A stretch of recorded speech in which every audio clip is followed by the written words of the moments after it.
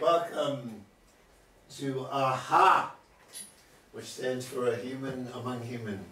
Oh, that's really cool. Yes. I didn't know that's why you call it that. And we have an amazing human being you'll see tonight who has written a book. He might show us what the book is. Okay, I can do that right here. Yeah. Get that, yeah. His name is Michael Koran, as you know. This is Glenn Koenig. And tell us the name of your book. And my book is called A Man Wearing a Dress.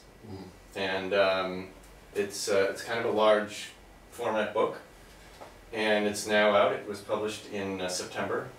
And you can get it at any bookstore. But we can go into more of the details about that later on. And I took about 3 years to write it. We can't officially sell things, but we can. If people want information and how to just get a look at this book, they can see it in many bookstores. Well, yeah, essentially. It's available online. There's an e-book version, and you can avail yourself of it any way you like. Yes. I wanted to bring up some of the content of the book so you could see it with me. And you might want to know why this man, this handsome man, wrote a book called A Man Wearing a Dress, and why, you might not be able to see now, he is wearing a dress especially for our show. Yeah. And it's probably way different than you think, which will be one of the Sherlock Holmes mysteries of this show. Well, I don't know about that, but we'll get into it. I mean, essentially what the book is a story about my life. It's a memoir, but I wrote it in a series of essays rather than full-length chapters. So anybody who wants to read it, and it's available at libraries too, and if the library doesn't have it, they can get it quite easily. I know the Arlington Library has it where I live, and I haven't talked to people in the Cambridge libraries yet, but they could obtain a copy probably quite easily because it's available from a common book distributor. And I wrote it to tell the story of my life, starting the day I was born, actually, is when the first essay begins. And where and when were you born? I was born down in Connecticut in 1950, so I'm 67 right now. And I'm very lucky. My mother is still alive. She's 97. And she lives in New Jersey, and she lives in her own house. Oh, so my. I'm very happy about that. So it's what I kind of made a marketing error when I wrote the book, because people who know about the world of book sales and so on said, when I was writing it, at least one person said, you know, this is really 2 books. And I was a little too kind of sold on my own mission to write it as a single book. So I wrote it as one book, but it really has, it's almost in a way about my life, and it's also about gender identity as a topic. And it's not a scholarly work or whatever. It doesn't have extensive footnotes to you know, other research and all that sort of thing. It's mostly my story and my observations in my life about not only my own search for my gender identity and the things I went through on the way to that, but it also from what I've observed around me, from what's going on with other people. Maybe we'll begin in the middle, if you can ignore this question, if you want. Why did you, when did you start wearing a dress? And how often do you, well, when did you start wearing a dress? It was a slow process, but the process actually began for me when I began asking certain questions about my sexuality and my gender identity back around the year 2000, around the time I turned age 50. And I had sort of had hints, and the reason I wrote the story from day one in my life until now is that when I look back, I can say, oh, there are certain clues about what was going to happen for me that I want the reader to be familiar with. So to put some context for what I began to do when I got around age 50, I had just gotten married. I had never been married before.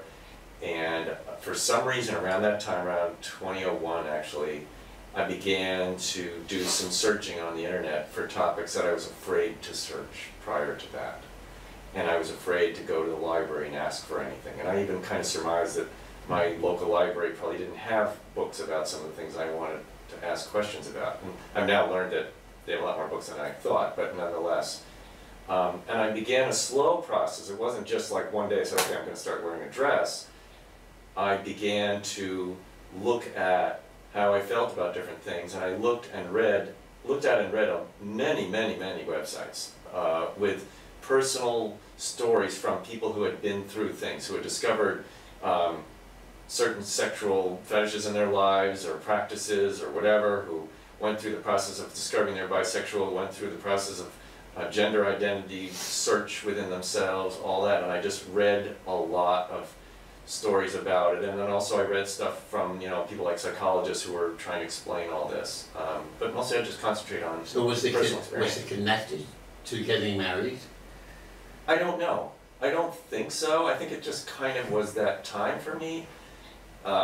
Later, you know, the astrologers say it was my Chiron return. I don't even know exactly what that means, but you know, when you get to age 50, supposedly you start questioning things. I don't know. But it might have been that I felt sort of, the connection to being married might have been that I felt kind of like, okay, there were certain things that I thought I wanted to do in life, and that was a significant one, and that I was married happily enough to feel like, okay, maybe I have a foundation in my life in terms of an emotional support that allowed me to sort of branch out. That's a guess on my part. I can't actually say, oh yeah, I know exactly what I was thinking, because it's complicated. And one of the interesting things was that my wife was a early to bed kind of person, and I'm a late night kind of person. So she went to bed at 10, and I spent the next 3 hours on successive nights, you know, over the course of many months, trying to figure out what I wanted to know about myself. And I actually went to bed one night, and she woke up and said, "What have you been doing?" And I said, "I've been researching my sexuality on the internet." She said, "Well, that's nice, dear, but I don't think I want to hear any details." Wow! Oh, too bad. Is that, would you have preferred to share it, or? Yes, I would have. Oh, And yeah, she was very reluctant to hear about some of the stuff. I mean, we eventually divorced, not because of that one thing, and it was an amicable divorce. She lives just very close by, and we get along just great. And you know, I go help her with her computer problems when she has an issue, and she gives me the newspapers after she's read them, because I never read them on Sunday anyway. And we have a good, you know, connection. Very nice. So I began that process, and around that time, because of that search, I joined, or didn't join because they don't join anything, but I started attending meetings of a group called the Boston Area Sexuality Spirituality Network, which was started by Linda Marks over in Newton.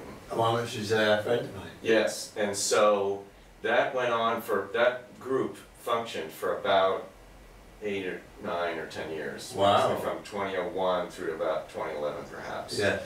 And during that time, I was able to learn a lot from the people that came to present, from the people who, and I joined the small group we called the core group, which is kind of like, you know, board of directors if you want, but it wasn't, you know, officially that, which helped find new people to come in and talk or do presentations every month. So I was part of the inner group that helped run it after a short while, and I made really amazing connections with people and found out a lot of things that I wouldn't have found out any other way. Such as? Various groups that existed in the world that I didn't know anything about, you know, and things like Human Awareness Institute and the Sterling Institute and Dark Odyssey and The Body Sacred and The Body Electric and all these things, Wow. Okay, and I haven't even participated in half of them, but I got this sort of sudden education into what was going on out there, which was kind of like hidden from view from most people, because it was about sacred sexuality, which was a concept that most people just had never even heard of, had no idea. They thought, you know, we have the spiritual world, and then sex is the material world, and they're completely separate. And that's how I think a lot of people conceived of it. And so people are talking about, no, we have a different take on it, was, I guess, in a pretty distinct minority. But I found that I was very fascinated and interested in that minority. So then, over time, I began to do things. I mean, the thing I talk about in the book is, I think it was like 2002, maybe 2003 at the latest. Some of those people had a party in the wintertime, and they had themes to their parties. And it was kind of like in February when it's cold and the trees are bare and it's kind of the winter blahs. They're saying there's no real holidays for a while, and they would have this party every year, and they said, well, the theme of the party this year is glam. Glam? Glam for glamour, you know. Oh, yeah? And I was like, something in me clicked. And I thought that means I could wear anything I want. And I went down to the garment district right down here in Cambridge. Yes. And I went in and I said, I walked up the stairs, just as I described in the story here. And I looked out over the floor, and of course if you've ever been there, it's all right-hand side, everything's all the men's clothing, and on the left-hand side is all the women's clothing, and then in the back is more sort of costumey kind of stuff. And I gave myself permission to buy anything on either side of the aisle in that store, and I went and tried on stuff, and I had a blast. Oh, you're brave. I had so much fun. You're so brave. And I went and I bought some things to take to the party. And I didn't get everything I wanted there, but I got a pair of pants and some shoes and some other stuff. Some nice polyester pants. And I went through the process of figuring out how to dress myself by talking to my wife at the time and some other people, and put on a outfit. I wore silver nail polish and I had a silver lame top. And I had so much fun. Wow. It was so good. But in my regular life, I didn't do that right away. I mean, that was party clothes, yes. You know. But what I did do shortly after, there was another party the following year, and instead of borrowing my wife's purse, I went out and bought my own purse for that one. And that was an experience in and of itself, which I describe in the book, what it felt like to suddenly have my own purse. It was like a real important thing to me internally to do that. And then I began to carry it. And I was still dressing, you know, I went to clients, I did database consulting, and I was wearing khaki pants and a polo shirt and, you know, running shoes or whatever to work, carrying a purse. And maybe having a bracelet on or something like that. And that's kind of what I did for a while, just breaking out of the mold that most men find themselves in. And what was it like to break out? It was scary at first. Scary because... Well, I didn't know how people would react. Yes, exactly. And I was doing something that I hadn't really seen much of anybody else doing. Because I was still... Right, people cross-dress, but this is different, I think. Well, I think the term cross-dressing is hard to define exactly, because for one definition of it is being in a man's body and presenting as a woman, doing everything you can to present as a woman. Yes. And likewise for a woman, in a woman's body still, to do everything as possible to present as a man. Yes. Okay? So some people's definition of cross-dressing is that, you know, I would have shaved my beard off, I would have put on a wig, I would have gotten a bra and some prosthetics or something to put in, I would try to change how I present my voice. And you didn't do any of that? I didn't do any of that. So you're unique, essentially. In that sense for a while, but I kept thinking, as I built up courage, that I was going in that direction. Yes. So by the time I got to 2006, I think it was, I went to a convention where I thought it would be safe, okay, where I knew people would be very accepting. What kind of convention? It's called the Fetish Fair Flea Market, actually. Wow! It's hosted by the New England Leather Alliance, I think it's called. Okay. And but the reason I went was that I knew that's one of the few places where people are willing to accept individual variations of all different kinds. My boy. So no matter what you're doing, as long as you're, you know, not violating someone else's space or doing something without consent or whatever, and you can't be naked there or whatever, but you can dress and present yourself as anything you want. Right. And people will not bat an eye because that's what everybody else is doing. And I presented as a woman there. I did that cross-dress thing in the classic sense, in that I went and spent 2 weeks and hundreds of dollars, and I bought a wig, and I got a new pair of glasses, and I went and bought a bra, and I went and bought, and enhancers to put in it, because that's all I could get at the time. And I got a skirt and a top and shoes and everything. And that was the very, very first time I went to show up to see what it was like to be in a space and say, okay, I'm a woman, and I even chose a different name. I called myself Hope instead of Glenn. It was an amazing experience. So tell us what it feels like, or what happened. What happened was that I had this funny sense that it took me a while to understand that something wasn't quite right about doing that. And I couldn't quite understand what that was. Because you had a very good time doing it. I had a very good time doing it. I was very nervous to do it, because I was nervous about what people who already knew me would think, who would read me. They would say, oh, that's really Glenn, but he's all dressed up like this. Yeah. And they were very welcoming. And I was astounded at how supported I was, and how well regarded I was in my experiment, what I was doing. And I thought that I was on this path to becoming trans. In other words, I thought my trajectory seemed to be that in a few years I was going to live full-time as a woman. But right in the beginning, right while I was doing that, I began to have some questions that I didn't know how to answer. Now, were you attracted to men? No. And I don't think that's a completely different issue, like who you're attracted to and what your gender identity. How do you like to present yourself? How do you like to be? How do you like to feel who you are? Yeah. So, I mean, the terms gay and straight kind of fall apart at that point, because they're assuming a gender binary world. Okay, Yeah. You're saying, okay, I'm male, I'm attracted to males, so I'm homosexual, or I'm attracted to females, I'm heterosexual. Those are the old terms we used to use, right? Or if I'm a woman, same idea, the other way around.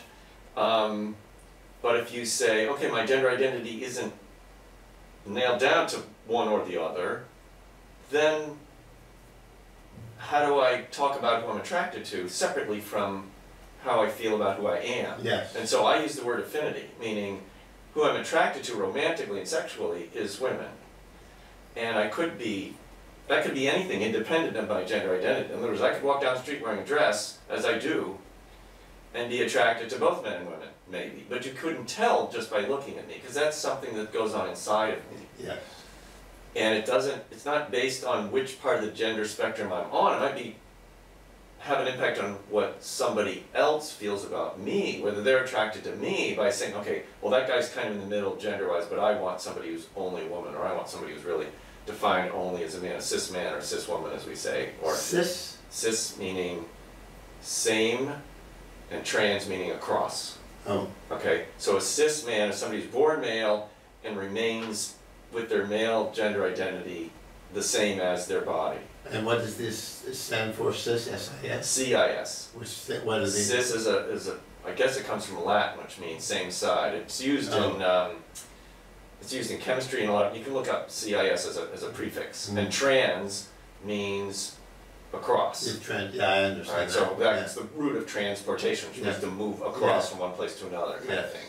So trans would mean, essentially, I was born in a male body, and yet I've discovered that my identity is really female, and I will do whatever is technologically feasible to change myself into a woman based on, my economic limitations and my desires and what have you. And that's what we're going through right now in society, is recognition that people have not only the medical ability to do this, but we're breaking apart the old assumptions in society to say that you have a right to do this if you have the means. I find it very freeing, extraordinarily freeing, even though I'm a coward about this. Very freeing. So that's basically what happened. So what I ended up discovering, I've left you hanging here a little bit, is that I figured out that I have this strong feminine side, but I also have this masculine side. And that when I was dressed and presenting, as a woman with the wig and my beard shaved off and having my voice in a higher register and all that, I was actually hiding your male side. The male side. Wow. And when I went back to put the men's clothes back on and go home, I was hiding the female side. Well, this is a frightening show. which side are we on? It wasn't a fight. It wasn't a struggle so much as it was just a big question. Yes. Which was after a year or so of wrestling with this kind of, you know, if you want to talk about a struggle of any kind, really pondering the whole thing and saying, all right, I have had so much fun gathering the wardrobe and putting on the things, and the conversations I've had with women have just been astounding. Because I can go pretty much anywhere and say to somebody, I get spontaneous compliments as to what I'm wearing. I take a lot of care into what I put on and make sure things match, and I like how they look, and I check myself in the mirror, and I end up doing what a lot of women tell me they do, which is, by the time I left the house, there are like 4 or 5 outfits lying on the bed that I tried on and said, no, I'm not wearing this today, and threw it away and got something else, and kept looking in the mirror going, no, that's not right either, and finally get to the point of going like, this is what I want, and taking off to go out. And so people have complimented me. I've almost never been harassed by anybody here in the Cambridge, Arlington area, you know, in the, what some people joke, the People's Republic of Cambridge, you know, where it's like a very, by and large, a welcoming place. Exactly, yes. But it's also true that, you know, there are other parts of the world where I wouldn't be able to do this and be safe. It's very clear. It's a lopsided progress that we're witnessing. So I ended up going out, and if I get compliments to somebody, a lot of times I compliment them back. Usually it's women, sometimes it's men. At one point I was going down to the old, what was it called? Out of the Blue, Brother Blues Gallery used to be on Prospect Street. Yes. And I was walking, I got off the red line because I had taken the T down from Arlington where I live, and I walked down Prospect to that place, and 2 different times on the sidewalk, because I was on the left side, couples coming the other way, one time the woman and the other time the man, looked at me and said, wow, I really like your outfit, just like that. Wow. I was like, okay, I guess I'm all right, because I was a little nervous about riding the T and all this other stuff many years ago. Yes. And I've ended up opening up conversations with women because of how I'm dressed and how they understand what I'm doing and I understand what they're doing, that never would have taken place if I was just walking around in a polo shirt and slacks.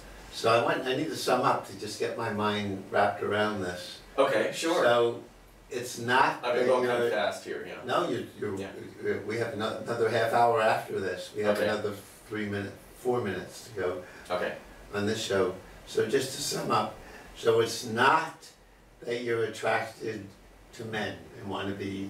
No, and I went through that. I tried to explore that, and I discovered it just wasn't me. It didn't stir my heart. But you still want to present yourself to yourself, if I can use that word, and to other people, at times or all the time, as a person who wears a dress or as a person who's a woman? Not as a person who's a woman, a person who has sort of a gender fluid or gender queer. I mean, we're still wrestling with all this language right now. But I want to be able to say to people, I have this strong feminine side, and I'm going to keep my male body, and so I'm a little bit of both. I am too, big time. I'm discovering it's so freeing, but I haven't had the courage. The only time I wore a dress was when I was doing theater and singing a song as my mother. Oh. So I really went to a costume shop and bought a dress. It was so freeing. But I think I'm uptight enough that I just limited it to I said that's the stage. I wasn't willing to say, boy, I would like to do this. Well, I think, it may have to do with who we are, different people, but also, if I might say, about our different ages, is that all right? Yes. That you were born 9 years before I was. You were born back in the 40s, and I was born in 1950. Yes. So you had to marinate in, so to speak, in a society that was less tolerant for a longer period of time. I was so afraid I was gay when I was in my 20s. And again, these thoughts were hard to really face directly. But I do remember trying to, as I was telling you before the show, trying to learn to walk straight. Because you're afraid if you sashayed, you'd be... Yes, I was afraid of that. And I remember I was 26, I had a 15-and-a-half-year-old girlfriend. Wow. I was so blessed that her parents... but I think they suspected I was gay. I think so. But they, I remember once her mother just brushing into me to just check things out. And I was really asexual then. Okay. I was, for reasons we won't go into here, traumatized enough. So your sexuality was repressed? Or whatever it was, I would have no feeling really touching someone. Wow. And when I held my girlfriend, we just hugged. I felt my back was something was going to come out and break my back. And I would hug for a while and then say, I need to go for a run. And she was 15 and a half and it was okay for her. When she was 16, she was getting too old for me. And I went out and found a real lover. Oh, wow. But I kept her in my heart, and when I was in Israel, she came and visited. Wow. And we became lovers, which was okay, but that's my beginning of my struggle with this. Wow.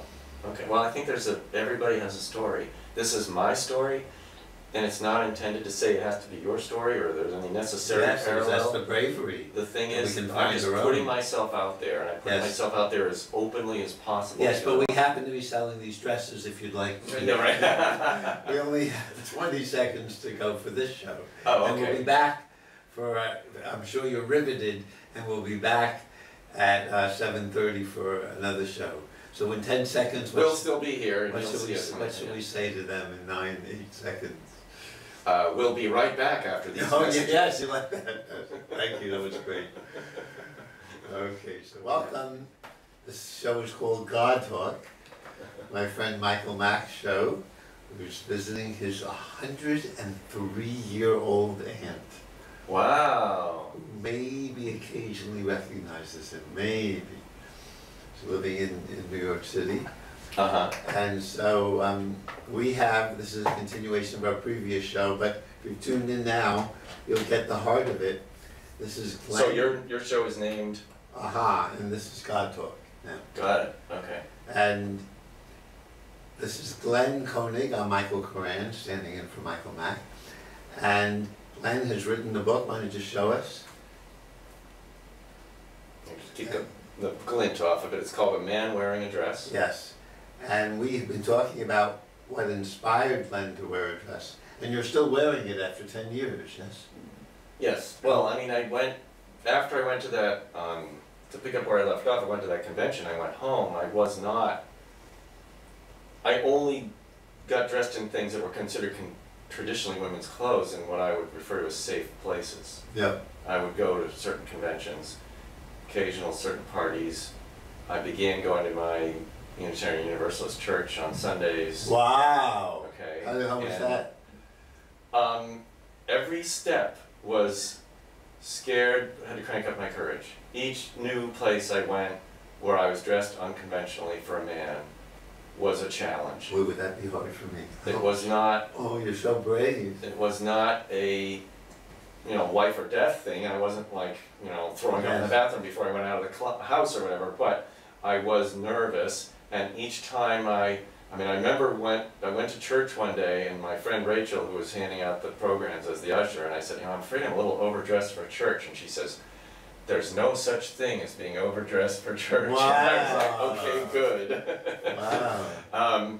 But it took a while, it took years. I would say I didn't really feel like I didn't have to worry about it anymore. I didn't even have to think about it anymore until about maybe 3 or 4 years ago, to just go out, put on whatever I wanted at home, go out, go to the store, go to the bank, go to the post office, even go to some clients who said, it's okay, fine, wear whatever. Anyway, I did some database work at an art gallery down in the Harrison Avenue area, and I said, does it matter if I wear slacks or a skirt or whatever? And she said, oh, love to see you and whatever. Wow. So I went to work that way. And there were other places, big institutions where they weren't comfortable with that. They said, well, if you want to carry a purse or whatever in here, that's fine, but we'd rather you not show up in a skirt. And I was like, okay, because they thought it was going to distract their other employees and people, and they were serving it. So that was their take, and I need to get paid, so I was like, okay. So do you feel differently when you're dressed as a man and dressed as a woman? I think so, in a subtle way, and it's changed over time. It's not a fixed, I can't answer that as if I know the answer as a fixed thing. It's sort of, I feel different ways at different times. I mean, sometimes I feel like the feminine side of me is more expressed. And other times I feel like the masculine side is more expressed. Boy, this is scary for me. Thank you. I think you have to take whatever steps, even little tiny ones. Yes. And see how you feel. And you have to pick your place to do what you want to do. You have to figure out, you know, I'm going to go out to dinner with friends at their house, you know, no one, I don't have to go out in public, or, you know, what do you want to do that's going to push the envelope, and who are the people you're going to do it with, and how accepting are they going to be? And if you trust them, and they know what you're doing, you might be surprised that... But trust me, gee. Mm-hmm. It's so funny, I can, on stage, I can do it easily. Yeah, and what about Halloween? I mean, I've done all kinds of funny stuff at Halloween. I showed up as a woman on Halloween. You know, I shaved my beard off. I do all kinds of stuff at Halloween. I don't care. It's so funny. I can dress in a monk's robe, which it looks like a skirt, really, it has a kind of a back hood, so it looks monkish. Now, that's okay. Now, I don't know about for you, but for me, I can say from my own experience, the length of my beard turns out to be critical.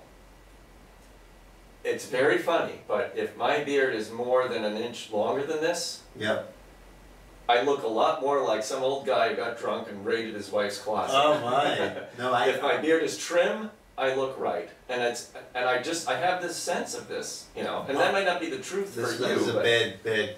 I'm going to confess to you. Yeah. So when I went to visit my mother down south, Sarasota, and had hair like this and no beard, I was called ma'am from a distance. Oh, really? Not in any malicious way. People just mistook you. Yes, ma'am, and so this is the brave person, Glenn versus the coward, Michael. No, I grow my beard. You have beard, that's all. Because I don't want to be mistaken for a woman. No. Oh dear. Yes. Sad. We'll see how brave I get. Well, I was at I should share a little bit. I was at this Human Awareness Institute, which is a place to free us. It's a series of workshops. Yes, series of workshops. Weekend workshops, yeah. And the first workshop, it's clothing optional, so we can take off our clothes, no problem for me. Not at the evenings, but only at the weekend workshops. Yeah, the weekend workshop, yeah. So, and we were told a man has to start touching you. You always were free to say no, but on such a workshop. Well, it was an invitation. Yes. There isn't any has to. Right, like, no has to. You can experiment. And I was told, you were invited to do this, and I'm a workshop junkie and a good boy, and I do what I'm told. And the man touching me would touch my head and my shoulders and my chest and my belly button, and then he stops. Then I say, good workshop junkie that I am, Charlie, why did you stop? And he said, it looked like you were going to jump through the ceiling if I went any lower. And that was why the workshop was so good for me. It's really challenging. By the second workshop, I had a partner who was a black man. And he was also dutiful like me. He was way more uncomfortable than me. And I was so enjoying that he was more uncomfortable than he was supposed to do the same thing, except this time lying down. Yeah. And we were laughing so much that the facilitator had to say, you guys are having too much fun. You've got to stop giggling. So I did graduate through that. Oh, wow. Well, I want to say something about your self-criticism, if I might. Yes, please. I don't blame you for having those feelings. And one of the main themes in my book is about the fact that I don't think blame has any use most of the time. If you had fears, those are your genuine fears. Yes. And they come from how you were raised and how you are as a person. And they protected me in a way. Right, and it's we're all very complicated. It's very hard to know where our fears come from. Yes. We just experience them, and then we have to figure out what to do with them. Well, yes, yes. And some people don't know what to do with their fears initially, and they do things that are harmful to others based on their fears. Yes. But inside, there's a lot of fear going on usually. Well, I've hurt so many people by trying to be a man, including myself. And I might be, if I gave myself a chance. Who knows what will come out if you don't try. Right. It's so freeing not to have to be a man anymore, whatever I am. So, you want me to read that passage? If you would like to, okay. Sure. There's a passage, what I have in the book, as I say, it's a series of essays, and the book is a little bit unconventionally structured. I really don't like front matter in books, and front matter is the introduction, the preface, the foreword, the acknowledgments, all that stuff. To me, it's like, where do I start reading? Do I read this or not? You know. So I got rid of all of that stuff. Even the table of contents went to the back of the book. Yes. And so when you start reading, you just read right away. You open up the book. There's the title page, and then it says, "This is all about love." And then there's a poem about love. Oh, a great poem. I hope you read it. Oh, no, I can read the poem, and then I'll read the poem in a moment. Yes. And I'll read the thing about.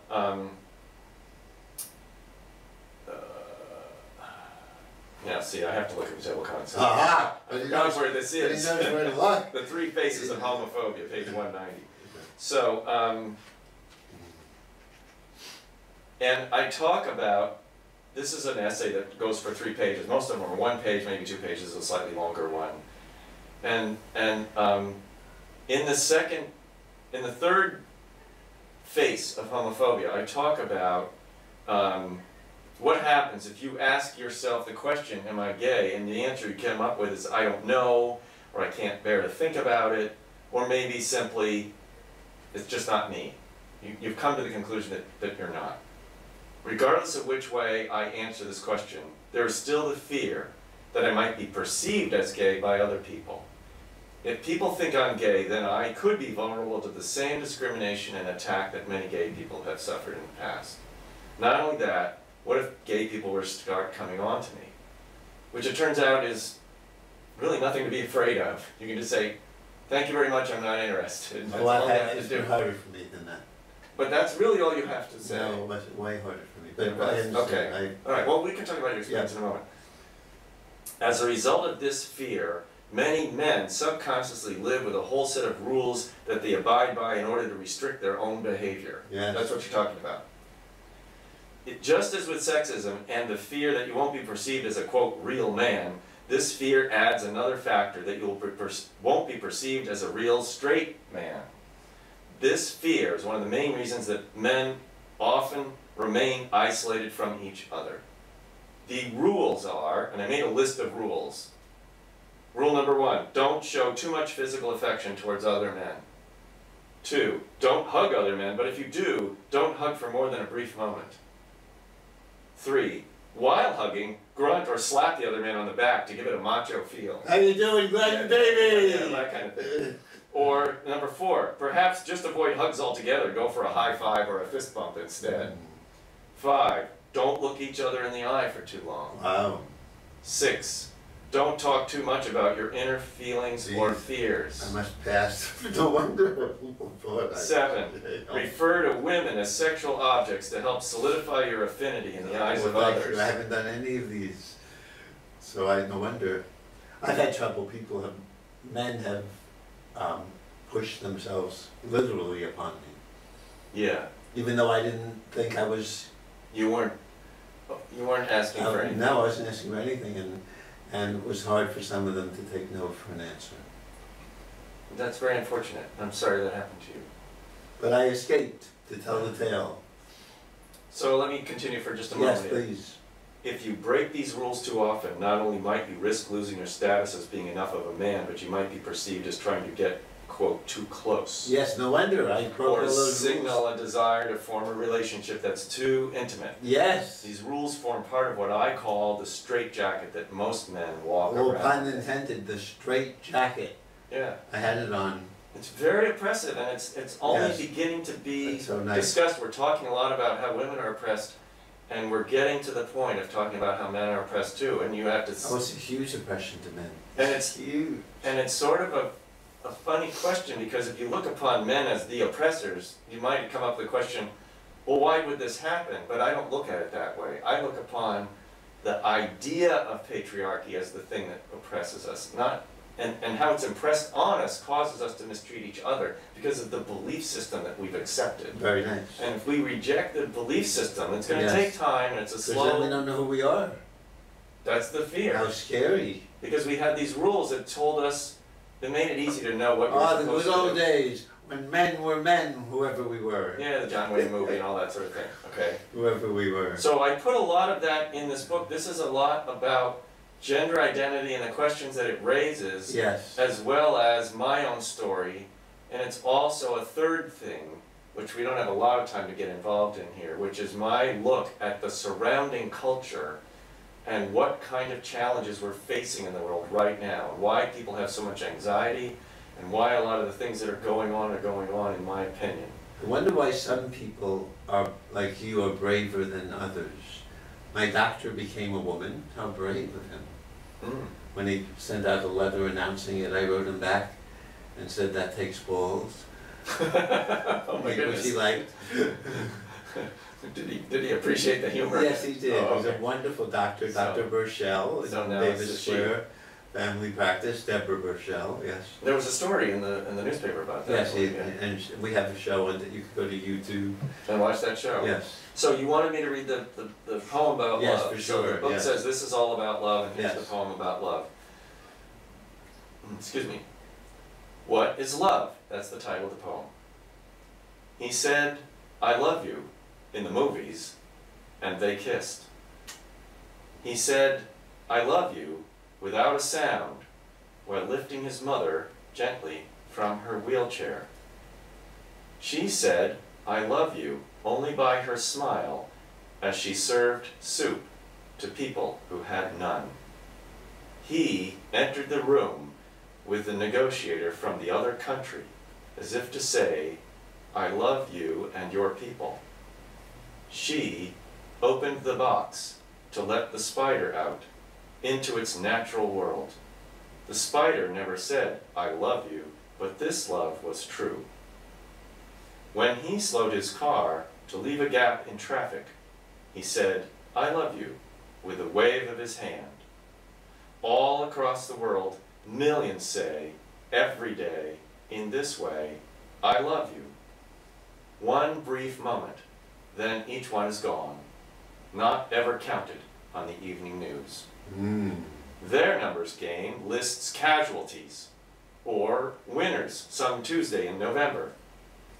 But we elect our true administration every day when we say, I love you. Oh, yum. That's our new Glenn Koenig for president. No, I'm not running for office, believe me. If you read my book, you'll understand why I'm not running for office. Because I think there's a big, major change going on in how all of our societal structures So work. you're happy with your journey now, it seems. Yes, I am. I'm happy with mine, but I haven't had this bravery. It was very brave to discover. I had a teacher who was teaching me Spanish, and he came on to me. And he was married, met her, and I didn't know his great gift to me besides Spanish was he helped me discover that I was bi. I didn't know that. Oh. And it's now, I'm different than you. It's okay to be attracted to men. I don't mind it. I like it. Okay. They might have certain things that I don't have in my, there's certain macho So that's men. genuine about you, yeah. Yes, that I can help me find it in me. So this is extraordinary freeing. I'm not sure I will ever, it seems it would be so hard for me to do what you do in life rather than on stage. you know, that. Maybe that's your opening, is to do more on stage. Well, that would be easy for me. It would be, I don't know if I want to even, but that's, Okay. I have to discover, but it's interesting, it gives mind. We're all freer than we know, if we dare. I mean, I brought another book with me, which some of your viewers may have heard. It's called From Dictatorship to Democracy, written by Gene Sharp. Oh, I love him, yeah. I only found out about him after I saw that he had died recently. Yes, yeah. And I just ordered this book because I heard that people who were part of the sort of revolution going on in the Middle East years ago, Yeah. used that book as inspiration. Yes. And I'll tell you what happened to me when I first saw what was going on in that square in Egypt on the news. And I literally stood up out of my chair in front of the TV and I said, and I pointed and I said, this is it. This is the revolution. And what I was indicating was that back in the late 60s, when there was political demonstrations and stuff going on, there was often one or two people who had a bullhorn and said, okay, everybody, now we're going to, you know, go down the street and we're going to have this, whatever. And there was like a hierarchy, a director and a bunch of people. And the difference that I saw was there we were watching people who were organizing the way the Occupy movement organized later, which was without that kind of person. The people gathered because they wanted to gather and they organized themselves, pretty much. Yeah, there were some people who had a little more sense of direction than others, perhaps, but that had shifted. And I was excited about that, because then somebody was, oh, are you good at food? Okay, why don't you want to do this? You do technology? Okay, why don't you take care of the technology thing? And they all created a community in a very, very, very short amount of time that functioned. They could take care of most of the needs that a community needs right on the spot. And I thought that is where the world is going in general right now. We're losing these big old hierarchical structures. They're crumbling, they're falling apart. We're finding out that there's corruption inside that's been hidden from view for years. And we're starting to look. Now, if you remember, way back in the 60s, one of the catchphrases was down with the establishment.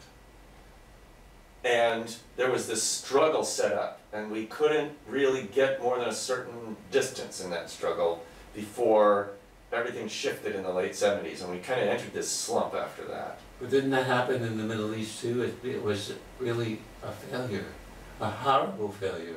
Syria. In the late 60s? No, here now. Here now is, I see positive news going on all around. I see that other things taking place in the world now. If you know where to look for the news, a lot of really positive Well, I change love that, taking place. and you said it before, but as far as Syria and Egypt and Yemen. The problem is all those countries are all different from each other, and each one had a different reaction to this new energy that's coming along. But in general, the way I look at it is, what we started to work on in the late 1960s and couldn't get finished, we're back, working on it now. And we don't really have much of a choice because these issues are coming up one after another. And it's very stressful and it's very hard to deal with, but we're being pushed to work on racism and gun violence and sexism and you know, all this Me Too movement stuff, and go back to when it was the boys who were suffering when the priest sex abuse scandal was going on. It's one crisis after another in a sense, and it's all bringing all the ills that have been going on for years and years to the surface. Yes, we should thank our president for revealing.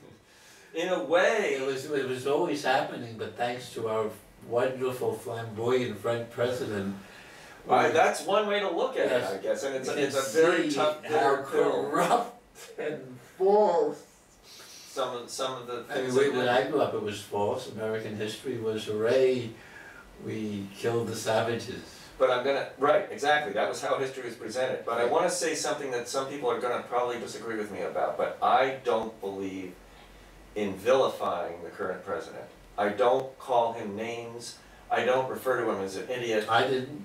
Right, I know you didn't. I'm just saying, there are a lot of people, when I hear that, I wince, because I think, I'm a universalist. I believe in hurtful acts, but I don't believe in evil people.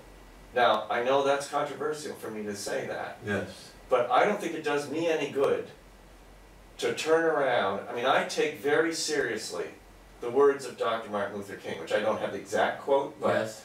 where he said, "You can't chase away darkness with more darkness. Yes. Only the light can do that. You can't chase away hate with more hate. It doesn't work. Only love can do that." And that's a really difficult thing to do. Universalism is a tough path to take. It's very hard to say, I believe in the inherent worth of every person. At the same time, I'm free to condemn acts, what they do. So, we only have 3 minutes, but Okay. George Fox, who started the Quakers and believed that there's an inner light in everyone. Mm-hmm. And then when he was writing his autobiography, he said, however, there are certain people that I've met in England who will not see that inner light in this lifetime. And his wife, after he died, editing his journal, got rid of that. She said, that's not George Fox. And unfortunately, the people that were listed that she dismissed from the autobiography, one of them was a judge who put her in jail for the rest of her life. Wow. So just to That's make a very hard sad. question for you, discernment to know that some people it would be really, really hard for them I agree. to see their It's inner very, light. very And so difficult. we really need to And you also have, and because people know are that. capable of very harmful acts, it's important for us to try to do our best to perceive when we're endangered by somebody. And who's- someone who is habitually doing that, it still doesn't mean that that's all that they are. It doesn't mean that's all that they are, but you have to protect You have to yourself at the same know that, time. yes. Yeah. I had a friend who said, I wouldn't do this person the disservice of trusting him. And it's a very difficult thing for many people, but I think it's a very important thing because the more we blame each other and take pot shots at each other, I think the more we're retarding progress that we need to make.